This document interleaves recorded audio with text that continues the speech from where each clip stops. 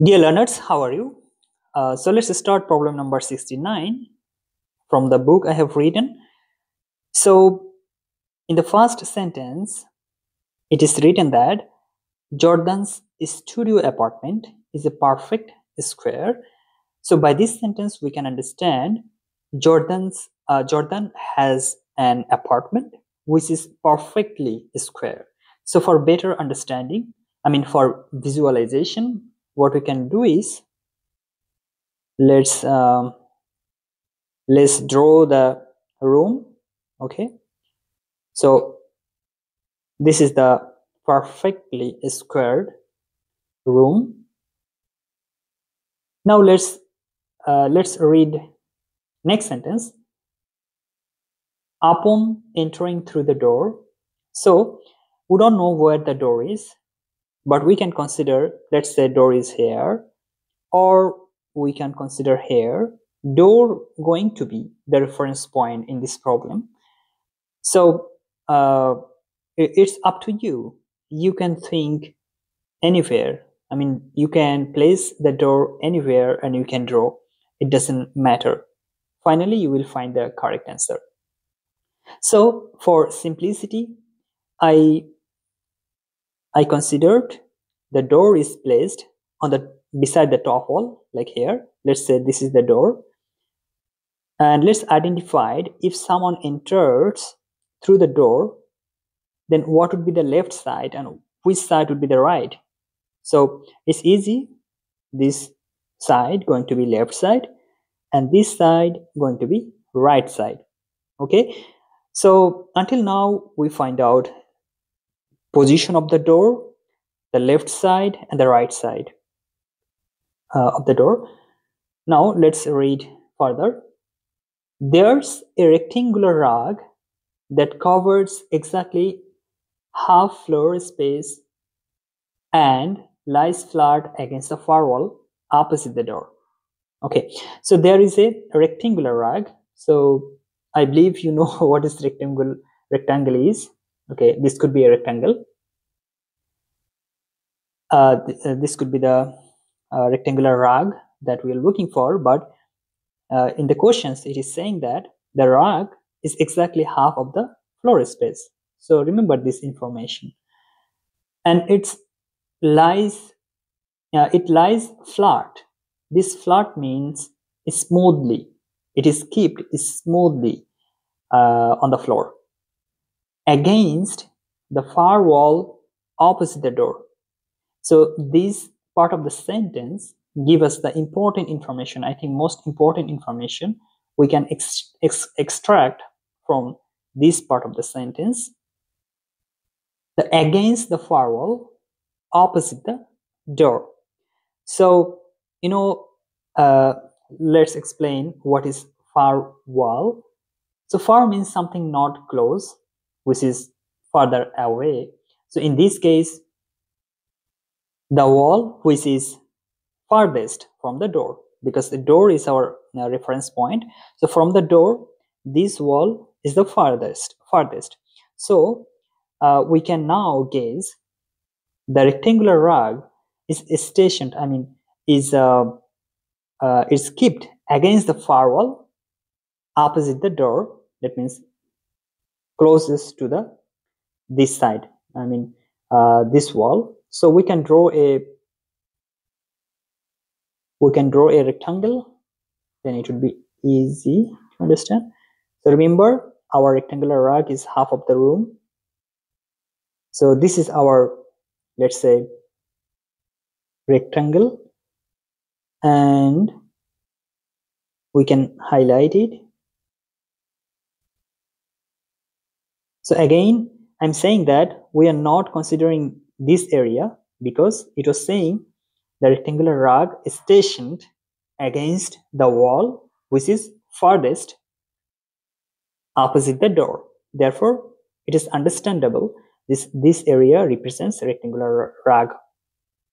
So let's study next sentence. On the left wall, there's a bookshelf that spans.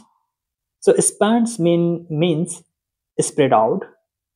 The entire length of the wall. So we locate left side here. Now let's say this whole area represents a bookshelf. Okay. In the last sentence, the kitchenette is located in the corner to the right of the entrance. So this is the right side, and kitchenette means kitchen is located in the corner of the right of the entrance. Therefore, it's simple to understand here. So this is our kitchen. Okay. Kitchen, rug, and bookshelf.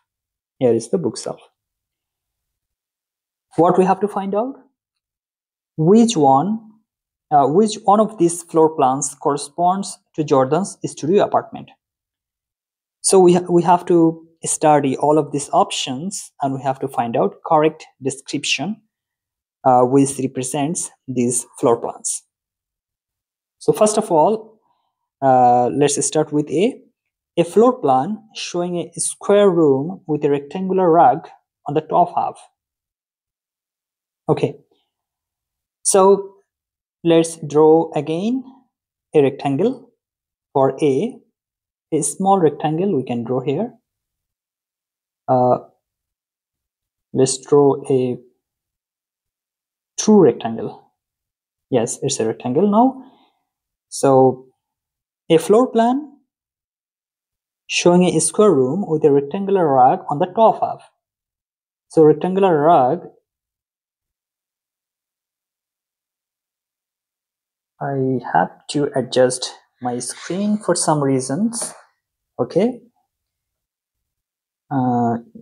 Okay. So this half represents the rectangular rug.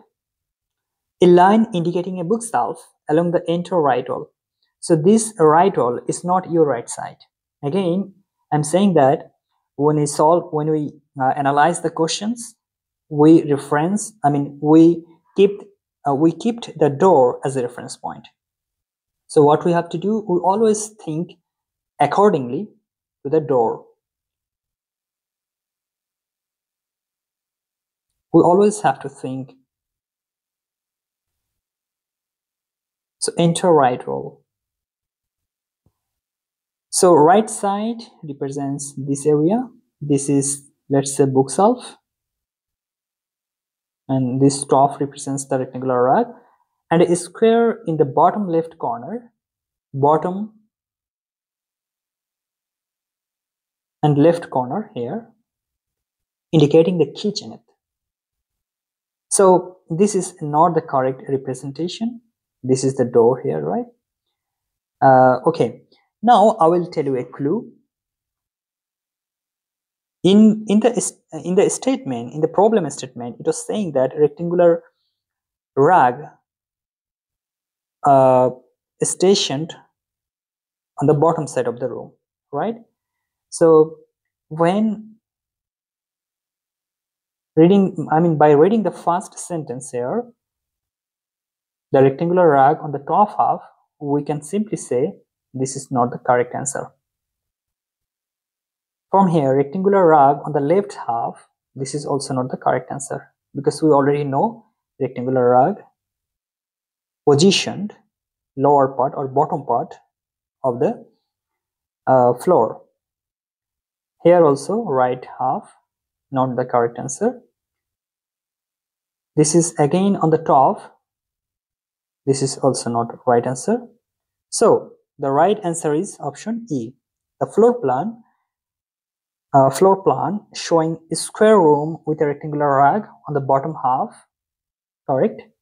A line indicating a bookshelf along the entire left wall, and a square in the top right corner indicating a kitchen. Okay, we'll visualize all these options and it would be clear for you. Options A, B, C, D, and E. So only option E represents the correct answer. We have already drawn. So for better visualization, you can read the options and you can cross cross check whether he is right or others are wrong. So here the correct answer. I hope you understood this problem. This problem is super easy, so don't be panic in the real exam, because in TOLC exam usually the problems are not super difficult. If you practice well at the home, I believe you can do. I recommend you at least practice 100 different types of logical problems. So that's enough. Don't be so sticky to don't be so worried that you haven't practiced well. What we have to do is you need to find the resources and practice well. So thank you for listening me, and see you again in our next sessions. All the best.